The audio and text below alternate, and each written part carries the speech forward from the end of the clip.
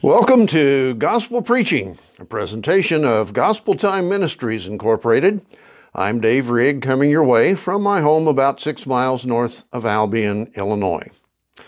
The scripture for my message today comes from the book of Hebrews, chapter 10, reading verses 19 through 22 from the New King James translation of the original Greek text. Hebrews 10, beginning at verse 19. Therefore, brothers, since we have confidence to enter the most holy place by the blood of Jesus, by a new and living way opened for us through the curtain, that is, his body. And since we have a great priest over the house of God, verse 22, which is the focus verse of my message today, let us draw near to God with a sincere heart in full assurance of faith, having our hearts sprinkled to cleanse us from a guilty conscience, and having our bodies washed with pure water. Would you pause just a moment with me for a word of prayer? Our Heavenly Father, in the name of Jesus, I come now asking for your blessing on the reading of the Holy Word. And I pray, Lord, that you will guide me through the Holy Spirit to deliver this message today in the way that you want it to be spoken. And I also pray, Lord, that all who watch this might receive from this message today what you have intended for him or for her to get out of it and to apply it to his or her life. This I pray in Jesus' name, and amen. Well, I want to begin by telling you a little story this morning. It seems an elderly couple who had a 57 Chevy decided to take a drive on a Sunday afternoon. So as they're driving along the countryside, enjoying all of the beautiful scenery, the wife says to her husband as she looks across to him driving there, "Honey, why is it that when we were first married, we sat so close together when we were out riding in the car?" The husband thought for just a moment, and then he said, "I didn't move." You see, when we ask God why we aren't so close to him as we used to be, there's a reason for that. God tells us that it's up to us to get closer to him. And so through this message today, I hope you will be truthful with yourself and ask yourself, have I moved like the wife had obviously done? She sat close to him while they were dating, and perhaps after they were first married, but over a period of time, she scooted over to the passenger door side of the seat of the car. Here's point number one on my message to you today. God wants us to draw near to him.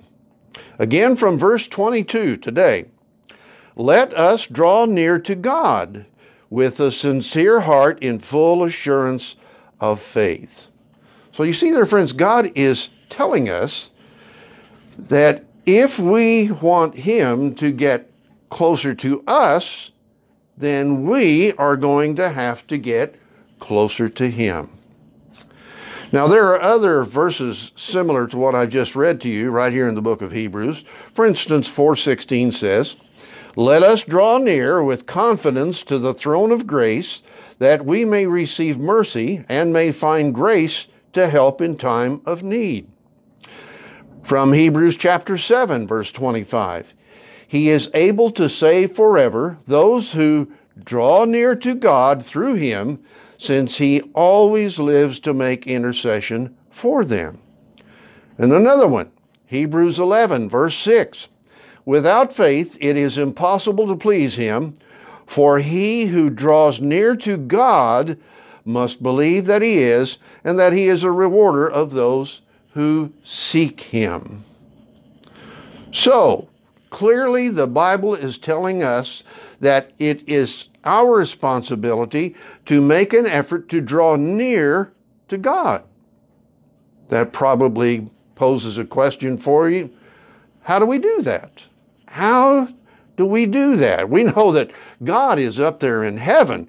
He's not in the room with us right now so that we can reach out and draw near to him and throw our arms around him. So how can we draw near to him? You see, yes, God is in heaven, yet he is as near to us as the door of faith. Listen to Psalm 42, verse 2. My soul thirsts for God, for the living God. When shall I come and appear before God? Answer that question like this. How I will come now, while John is preaching, I am praying, Father, I come, I draw near. Jeremiah chapter 29, verses 13 and 14. And ye shall seek me and find me when you shall search for me with all your heart. And I will be found for you, saith the Lord, and I will turn away your captivity, and I will gather you from all the nations, and from all the places whither I have driven you, saith the Lord, and I will bring you again into the place whence I caused you to be carried away captive. Now, obviously, these are words to the Hebrew people after they had been taken into bondage into Babylon. But there is still some application there for us in this day and age. James chapter 4, verses 8, 9, and 10 from the New Testament says clearly, friends, draw near to God, and he will draw near to you. Cleanse your hands, you sinners, and purify your hearts, you double-minded. Be wretched and mourn and weep. Let your laughter be turned to mourning and your joy to gloom. Humble yourselves before the Lord, and he will exalt you. But again, Jeremiah chapter 4, verse 8, draw near to God, and he will draw near to you. So see, friends, when you and I decide to get closer to God, we are doing exactly what the Bible says that he wants us to do. Friends, you know this. God loves us. He loves to draw us close to him.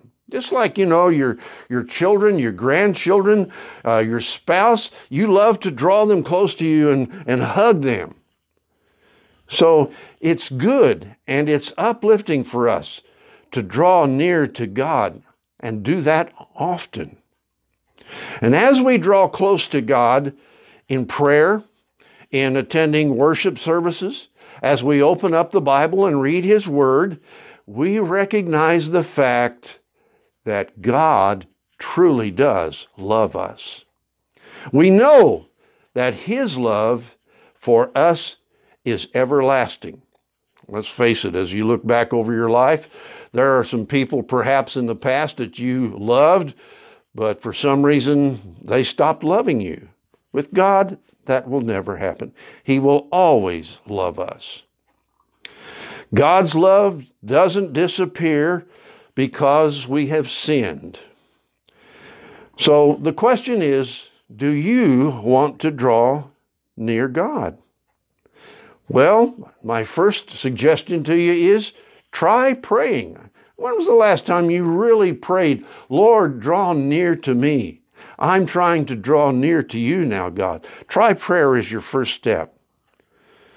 It's very clear as you study the first 4 books of the New Testament, Matthew, Mark, Luke, and John, and we read the story of Jesus, we see that he is often found there in the scripture in prayer.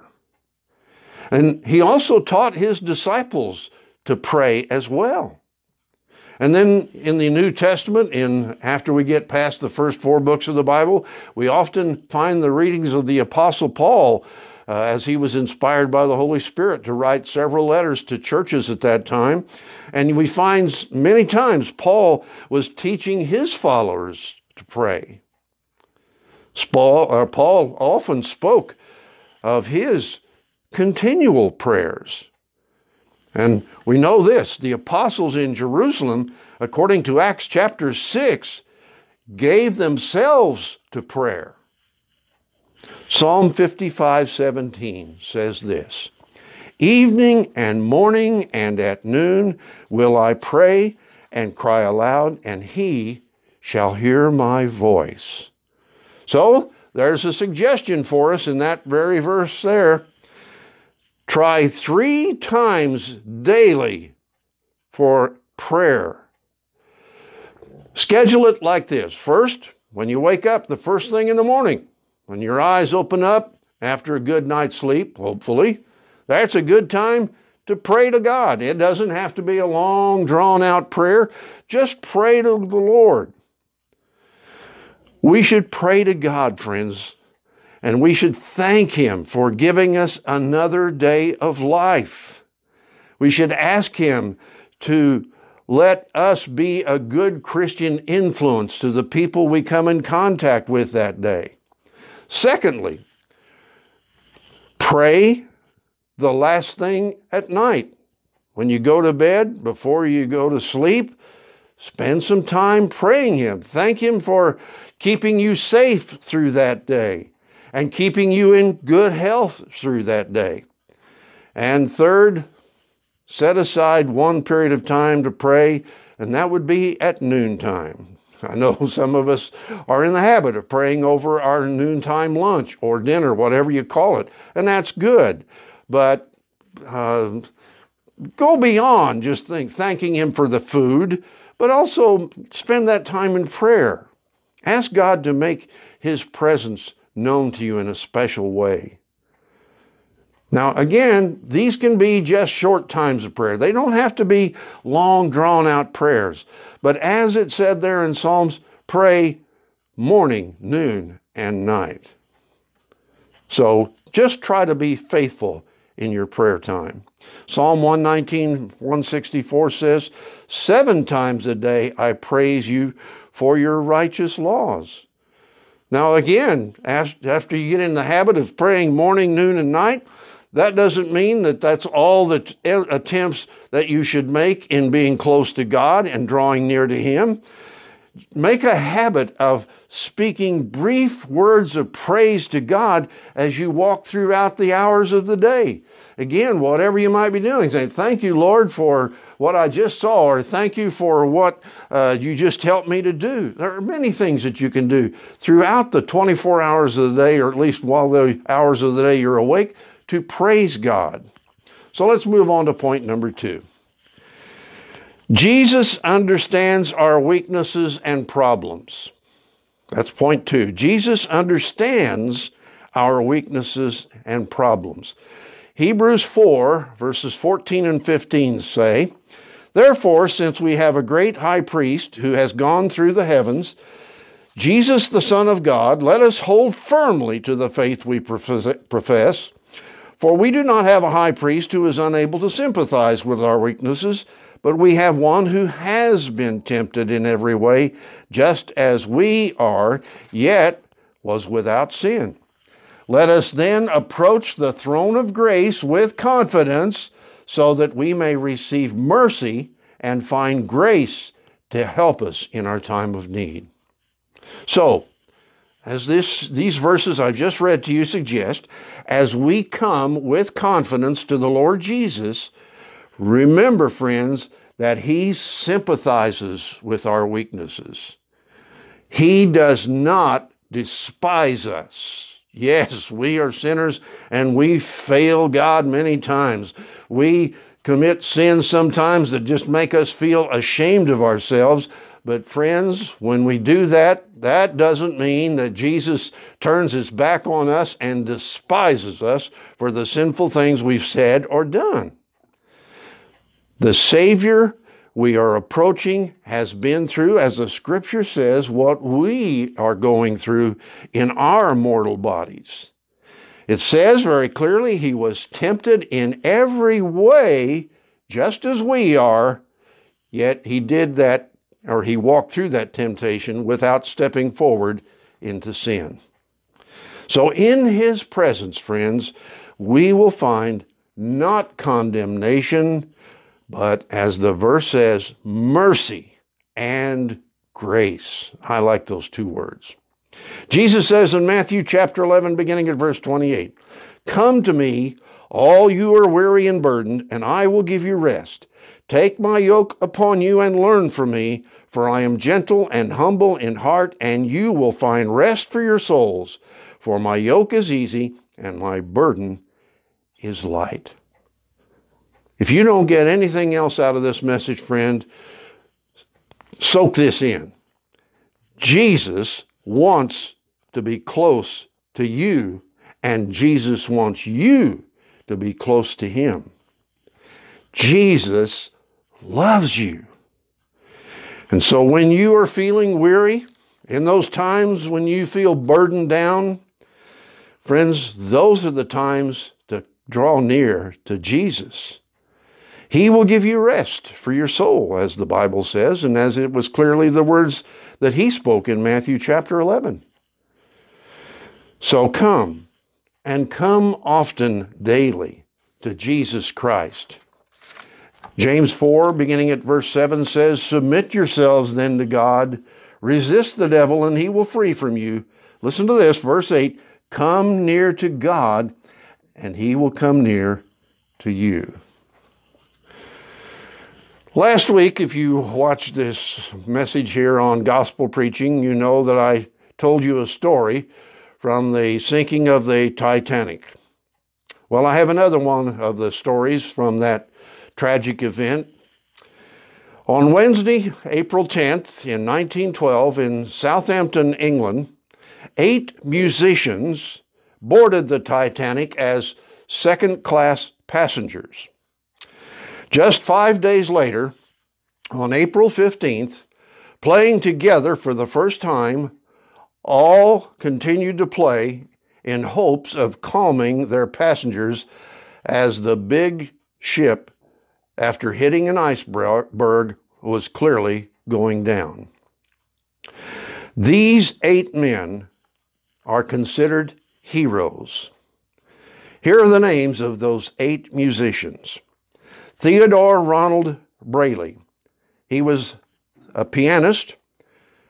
His body was never recovered. Roger Marie Bracco. He was a cello player. His body also was never recovered. George Alexandre Kriens. He was a violin player. His body was never recovered. Percy Cornelius Taylor. He played the piano and cello. His body never recovered. John Wesley Woodward, another cello player. His body never recovered. John Frederick Preston Clark. He was a bass violinist, but his body was recovered. It was eventually buried in Nova Scotia, Canada on May 8th, 1912. John Jock Law Hume, a violin player. His body was also recovered, and it was buried at Halifax, Nova Scotia. And finally, Wallace Henry Hartley, a violin player and the band leader. His body was also recovered, but 2 weeks after the ship went down. His funeral was on May 18th, 1912, and his funeral was attended by over 1,000 people, with 40,000 other people lining the procession route as the hearse brought his casket to the cemetery.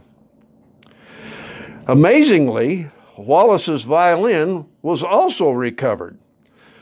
So, friends, the musicians on the Titanic were working for less pay and no benefits, listed as second-class passengers, but living in third-class accommodations as that ship made its way across the Atlantic Ocean.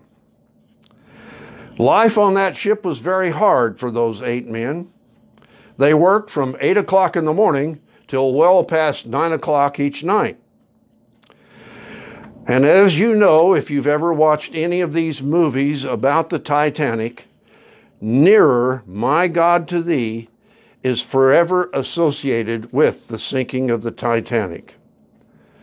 One survivor of that tragedy reported that it was the last song played by that Titanic band as the ship was going down. You see, those 8 musicians helped more than 1,000 dying people draw near to God. And all 8 of them died when that ship went down.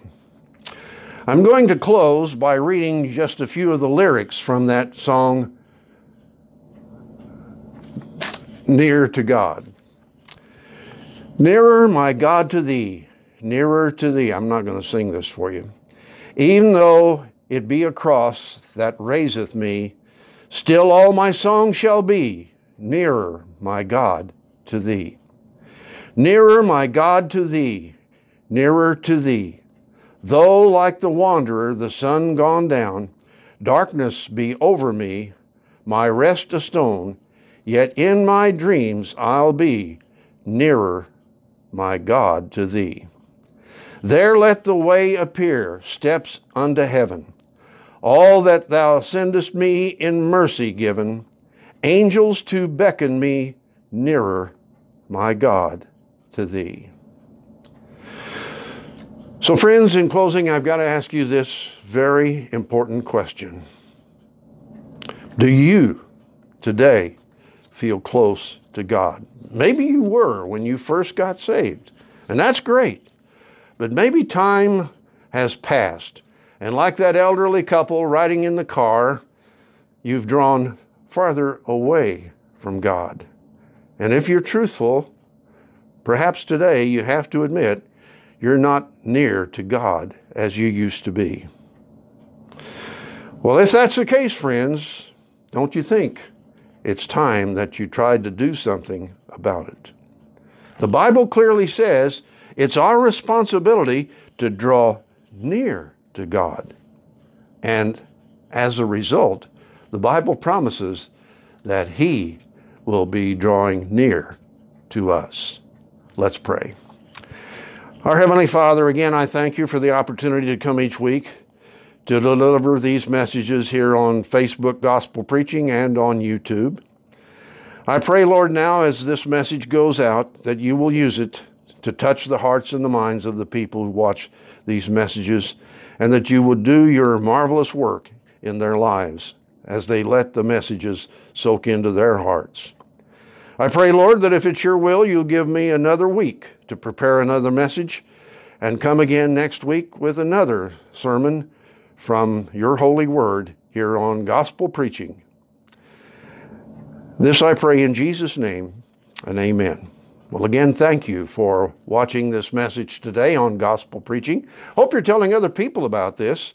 All of the message I've preached since the beginning of the series are still available on Facebook Gospel Preaching and also on YouTube. So if perhaps you've missed some of them, maybe you'd want to go back and check out some that might be of interest to you. Hopefully I'll have a chance to come back with you again next week with another message from God's Word. In the meantime, may God richly bless you.